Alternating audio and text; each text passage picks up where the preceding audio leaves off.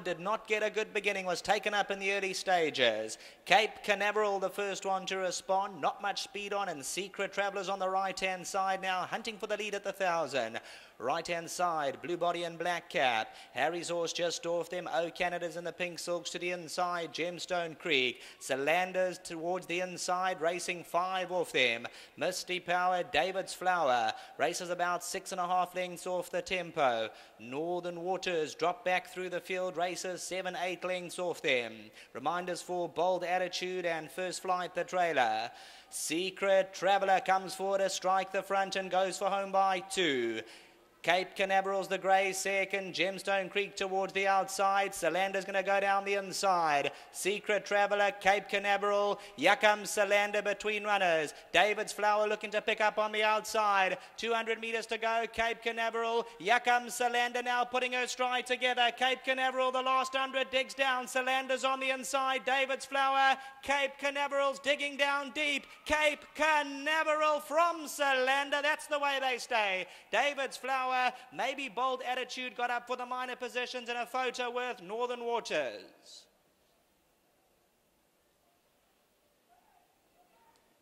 Here's Cape Canaveral. Samunga Kamalo for the Frank Robinson stable, and the blinkers have done the trick. This is the son of Miesk's approval, and the 1200 at the Greyville circuit from that inside barrier. He continues to plug away. Solander's trying to cut back that lead, but to no avail the last 100 metres. And David's Flower, well, jumped out the gates, got intimidated for a stride or two, and a bit further back than he wanted to be, stayed on third.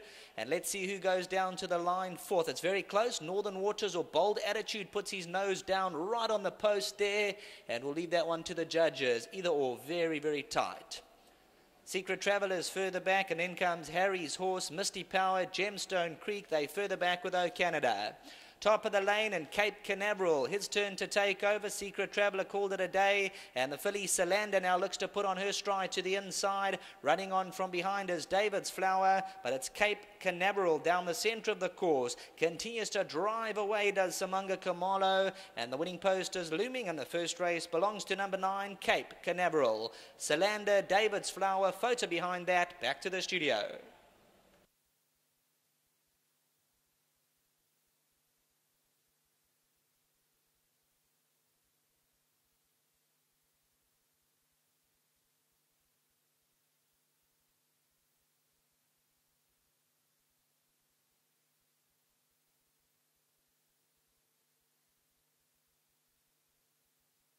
Nice start for trainer Frank Robinson. Number 9, Cape Canaveral, the grey son of Mia's approval.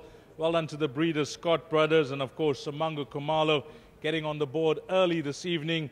And the owners, Max Naidu and Darren Marks. We'll get to chat to Darren just now, because it's a nice celebration, celebratory gift that you gave Darren this evening, Frank. Yeah, I believe it's his anniversary, so I was happy to oblige.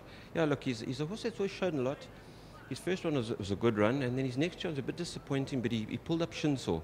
I've battled with his shins. He's got very bad front legs actually, and we did the shockwave therapy and it seemed to help. I thought I'd put the blinkers on as well just to get him to concentrate, and he did the job. It looked like he won a good race, and I don't know, it was purely because of the blinkers, but the treatment and all the care given back home seemed to have also helped, Frank. Yeah, look, I think too he's a horse that I'd like to actually geld now and put away, because he hasn't got the greatest legs, and he'll win a couple of races. He's quite a nice type of horse. Frank, before you leave us, you got a few more runners this evening, and your string's ticking over nicely. Yeah, look, the one on the third, Volcanic Rock, I think just throw him in to Exotics, and Freddie, and I'll be disappointed if she doesn't win tonight. She's very well. Bit of confidence there, Frank. I like that. Yeah, I think she'll run well. Thanks for that, Frank. Lovely. Let's get Darren Marks in. I can't seem to see Samunga there. Darren, hearty congratulations. We're just chatting off air. Your 12th anniversary. Congratulations to yourself and the lovely lady who I'm sure is watching back home. Thanks very much. I dedicate this win to my wife. 12 years anniversary today, so it was a great surprise. It's a great thanks to Frank for, we know how much effort he puts in. He's a great trainer, puts a lot of heart into his training and whatever. And it's just a case of waiting for the right races, right draw. Darren, talking about loving the game. You're a gentleman that's there every morning. You love the horses. You got a farm at Summerfeld, and things going well for you. At the moment, yeah, we consolidated, and basically just trying to get our volume down, rather by quality than quantity. But it's in my blood, and I absolutely eat, live, and sleep it. So Where's Max this evening?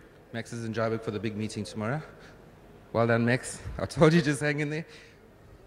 Or Frank did. You had a bit of tickle here, Darren. I know you like having a bet. Yeah, I had a small little strike. Nothing to complain about. Thank you very much. All the doubles going into the fifth.